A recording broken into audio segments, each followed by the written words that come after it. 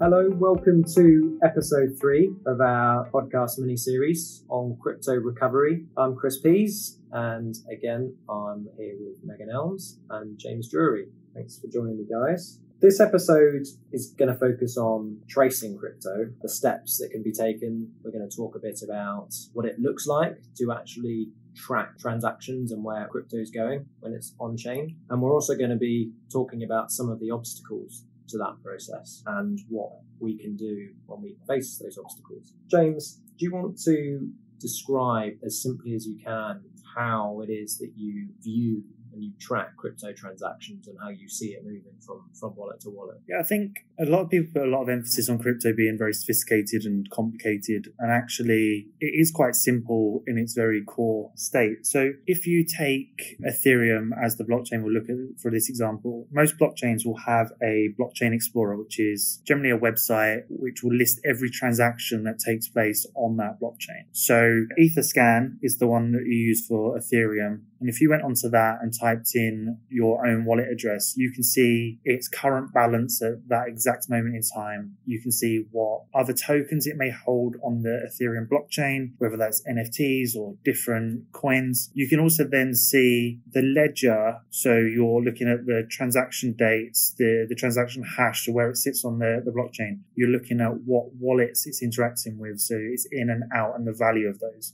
And that is a public resource that I think we all should be, if we're looking at asset recovery, be making ourselves familiar with, because it's free, it's not particularly complicated, and it just shows you a very neat way of navigating through that blockchain. Although you have different websites for the different blockchains, they actually tend to look quite similar, don't they? Yeah. And one of the most interesting things, of course, is, as James says, whilst he can go onto one of these websites and see what's in his own wallet and where it came from and where it came from before that, etc. Obviously, equally, I could go onto any computer and look at his wallet as well, which is one of the fascinating things about crypto and crypto ownership, is that it is entirely public in that sense. You may not know who owns a particular wallet, but you can see where it's gone. You can see the wallet it's come from. You can see the wallet it's been transferred to, and you can keep following it in that sense. And of course, ownership is not anonymous in a true sense. It's pseudonymous in the sense that once you know who owns a particular wallet, you can see all the transactions that particular person is responsible for. And so in an asset recovery scenario, if you know or you suspect that a number of wallets are all owned by the same person, then of course uncovering that person's identity will tell you all of the transactions that person is responsible for. Correct me if I'm wrong, James, but I think there are probably two main obstacles, certainly in my experience when I've looked at transactions on chain and tried to follow, from beginning to end. It seems to me that there are two different things which can crop up. One, I think, is where tokens are sent to an exchange, and the other is where tokens are sent to a decentralized mixer fund. James, do you want to explain what a mixer is? I think people will already be familiar with an exchange, but what's a mixer? So a mixer, as we saw in the ChainSwap case, they used Tornado Cash in that example. So what it is that, let's say I'm the hacker in this scenario. I've just stolen some crypto from Megan. I'm then going to approach the mixer. I'm going to engage with that mixer via my wallet address. That mixer, if we look at Tornado Cash as an example, will give me a code. I am then trusting them with the stolen crypto. And then I am basically, according to the website for Tornado Cash, told to wait a period of time to conceal my identity, because what they're doing is you're putting the crypto in there, it's jumbling it all up with lots of other users who engage with that mixer, which means that on the other end, where all of this crypto has gone into it, jumbled up, and it's coming out the other side, it makes it a lot harder to follow. So when you then go back to the mixer, so I go back to Tornado Cash, I put in the code that they've given me, and then it will release it to the wallet address that I've decided to be. How does it look? So we're using one of these websites that you've described, James, to track across, a particular token or batch of tokens, and they're moving from wallet to wallet, and then you see they hit a mixer. But what does that actually look like in terms of what you're seeing on your screen?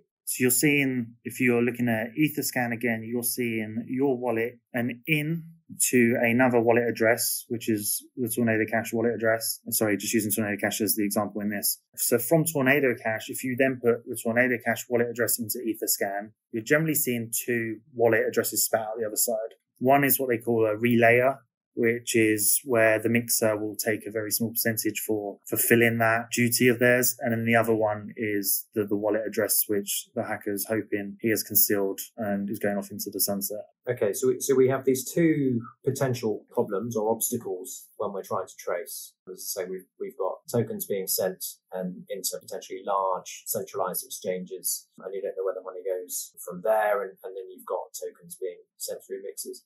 Megan, what do you do in the first of those scenarios? What happens if you see that tokens have gone to a wallet which is owned by a centralized exchange?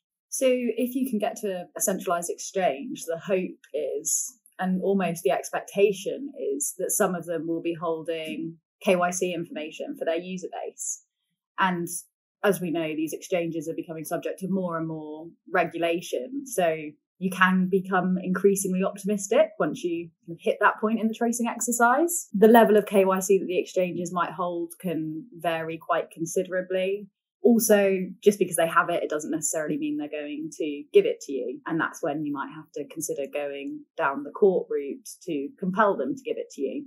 And shows the importance, I think, of being able to, open up dialogue with some of these exchanges and see, and as you say, outside of the courtroom, see what they're willing to give you without those court orders in the first instance. Because as you say, if it's a case of they may be able to tell you, tokens from one wallet that went into the exchange have actually been paid to another wallet, and they can give you that, at least you can carry on your investigation, your tracing exercise. And no doubt it will be different when you're actually asking them for the identity of a wallet owner, at which stage I would have thought there are enhanced confidentiality obligations, and it's at that stage they become insistent on you providing a court order for them to provide the information. And something I just wanted to touch on before we move on is when we talk about KYC, we're not necessarily always talking about asking an exchange to disclose the identity of their user. As James has said, often if that exchange isn't providing an on or off ramp, they might not have that information. But what some of them will still have is an email address, or as Chris has said, another wallet address. And that links to the commerciality of this that also sits in the background, which is, while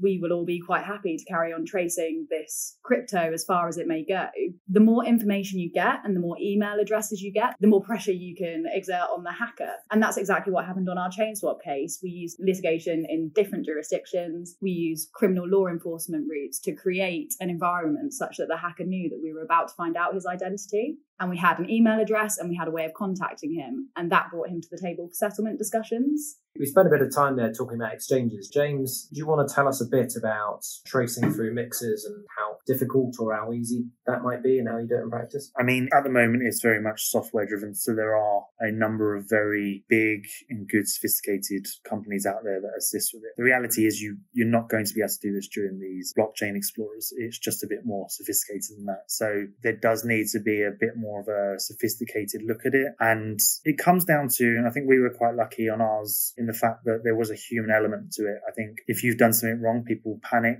because, as you've explained on other pods, is that they're impatient. They want to get their money out. They know that it can be quickly shut down. Things can be frozen. The Etherscan and all these other blockchain explorers, as soon as, again, we look at ChainSwap as an example, as soon as that hack happened, there's a flag put on the wallet addresses that went to the hacker.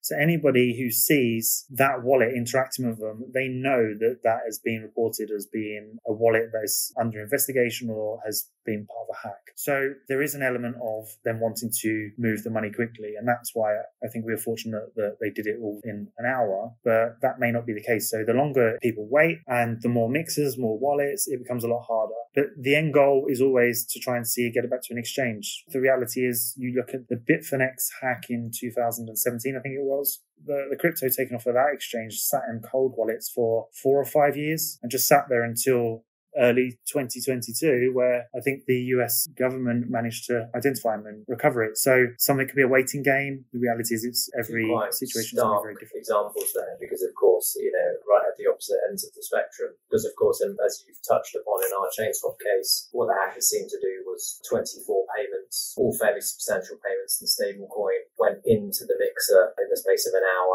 and not even 24 hours had gone by before the hackers then requesting the same, the 24 payments are coming out again. So I suppose in some ways it probably isn't going to get much easier than that. to trace through. But at the end of the day, and this is certainly in my mind cause for optimism, provided that you have the right software that can sort of track all of these payments in over an extended period and all of these payments out over an extended period, it should, in theory, you should be able to match up or at least look for patterns which will give you a good idea of whether two payments, a payment in and the payment out, can be matched up and are probably being done for the benefit of the same person. And one final point I want to make here is, we're talking about taking these inputs and these outputs and trying to match them. And of course, it can be very hard in that situation to say definitively this payment and this payment are the same one. And the people who created Tornado Cash cannot tell you that, because this is a self-executing program. It's a smart contract, and you don't know what's happening in the middle. It is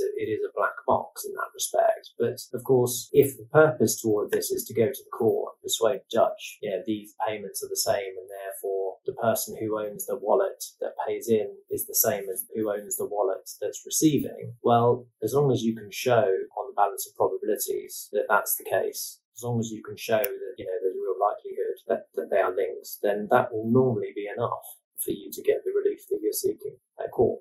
That was a fascinating chat about the tracing exercises that can be conducted and what some of the obstacles are and how we get around them. Thank you very much, James and Megan, for joining me. In the next session, we'll be talking about pursuing persons unknown, which is of course highly relevant to cases where there's been hacks. Thank you.